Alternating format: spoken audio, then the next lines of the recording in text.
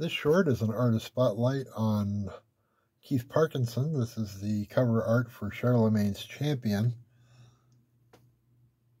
As again, Keith goes way above and beyond with his details, from every bit of plate on the horse's armor, the expression and the armor on the Charlemagne's Champion,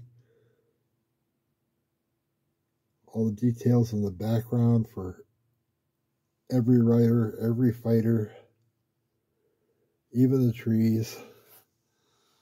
This is card 19 from his Colossal set, and Keith did a phenomenal job on this one.